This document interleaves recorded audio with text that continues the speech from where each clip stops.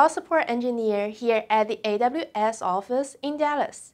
Today, I'm going to show you how you can resolve the fail to start a job flow due to an internal error in Amazon EMR. Let's get started.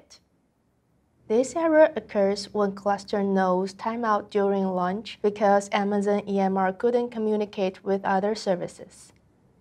An intermittent issue on Amazon EMR server side can cause this error, so retrying the cluster launch helps to resolve an intermittent failure. But if this isn't an intermittent issue, check the last state change reason for Amazon EMR nodes. From the AWS Management Console, navigate to the EMR console. Navigate to the Hardware tab for your cluster on the Amazon EMR console. Choose the error next to each instance group to show additional information. Check the last state change reason.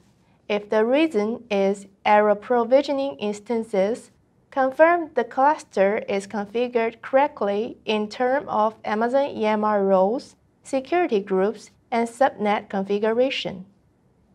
Check if Amazon EMR service role, Amazon EMR instance profile role, and Amazon EMR auto-scaling role have their respective default managed policies attached. For more information, see the documentation displayed on the screen. Check the inbound and outbound roles in the core and task security groups used in your Amazon EMR cluster and see if they are as explained in this AWS documentation.